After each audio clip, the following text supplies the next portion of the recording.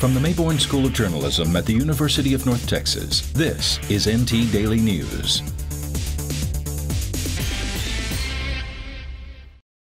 The Mean Green soccer team gets ready to kick off the NCAA tournament.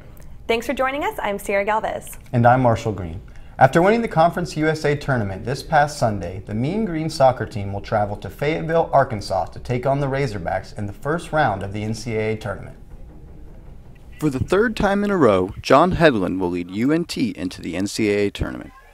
With the Mean Green losing in the first round of the tournament in the last two seasons, the coaching staff believes the experience the team gained will benefit it this time around. Last year we had to go to A&M. They were ranked top 10 in the country. So is Arkansas. They're ranked 6th right now, nationally ranked. So both very similar teams. Arkansas is a little bit more physical, a little bit more direct. Their style's a little bit different.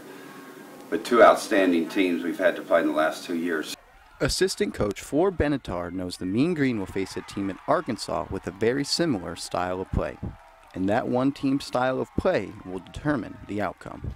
You know, Arkansas is a tough opponent, so they are similar to us in many ways. So hopefully we'll take them out of their game knowing they have to deal with us similarly with long balls, direct, physical play.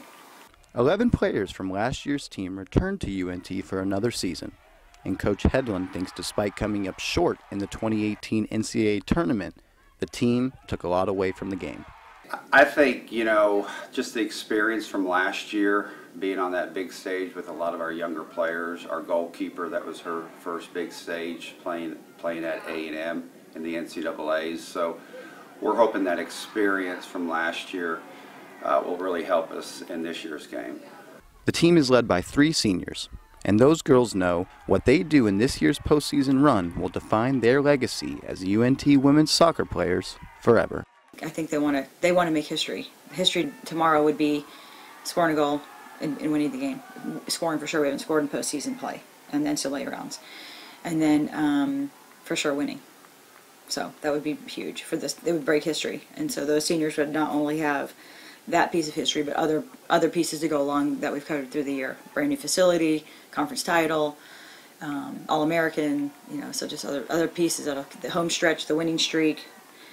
Those are all pieces that have come together this year, but this would be the icing on the cake for sure. The game is scheduled for November 15th and will kick off at 6:30. The regular season is winding down for the UNT football team. With just 2 games remaining, the Mean Green have an outside chance to earn a bowl invitation. If North Texas defeats Rice this weekend and UAB on November 30th, they will have 6 wins. Teams with 7 wins are guaranteed to play in a bowl game, but teams with 6 can get invited. For UNT to increase their bowl chances, they will need to win out and finish at 6 wins. According to a new ranking released by MoneyWise.com, UNT's Apogee Stadium ranks as one of the worst stadiums in college football. Ranked 31st worst in Division I, critics of Apogee cite difficult parking, lackluster attendance, and the team struggles. However, Apogee Stadium is one of the only LEED certified stadiums in the country. LEED, or Leadership in Energy and Environmental Design, helps team build environmentally responsible stadiums. From the field to the court, the North Texas men's and women's basketball season have begun. The men's team is 1-2 with their next game this Saturday at home versus Eastern Michigan. On November 22nd, the team travels to Jamaica to play in the Jersey Mike's Jamaica Classic. The women's team is 1-1 and will go west to Hawaii for the Rainbow Wahine Showdown tournament beginning November 29th. 2 Denton high schools prepare to start their postseason with eyes on a state title. Coming out of District 4, 5A, and fresh off their 50th consecutive win, Denton Ryan opens the playoffs tonight at home against Granbury at 7 p.m. Ryan made it to the semifinals last season before falling to Highland Park. After finishing second in District 5, 6A with a 9-1 record, Denton Guyer will host the Hebron Hawks in the opening round playoff game this Friday night at 7:30. Guyer lost in the second round last season to Lake Ridge.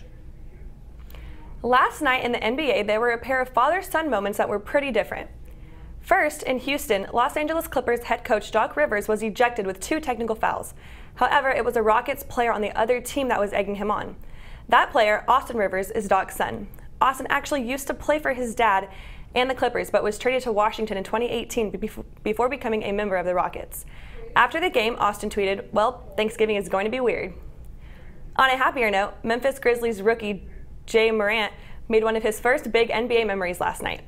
On the road in Charlotte, last summer's second overall pick hit a game-winning shot on the road. Morant went to high school just hours outside of Charlotte, and his dad was on hand to watch his son and celebrate with him after he made the game winner. For the first time since being traded, Kristaps Porzingis returns to New York in Madison Square Garden to face his former team. The Dallas Mavericks take on the Knicks tonight in a highly anticipated game between Porzingis and his old team, who traded the disgruntled star to the Mavericks in January. A week ago, the Knicks beat the Mavericks in Dallas 106-102 for just their second win of the season. New York hasn't won since, while Dallas has lost 2 of their 3 after starting 5-2. The game will be nationally broadcast on TNT at 7 o'clock. The Dallas Cowboys will take on the Lions this week after a tough loss to the Vikings last week. The Cowboys' current record is 5-4, and the Lions are standing at 3-5. The Lions have home team advantage, but have also lost their last home game. The Cowboys are currently leading the NFC East with their first 3 wins, but might struggle with getting a spot in the playoffs if they don't win this week. That's all we have for you today. Thanks for joining us. For NT Daily News, we'll see you next time.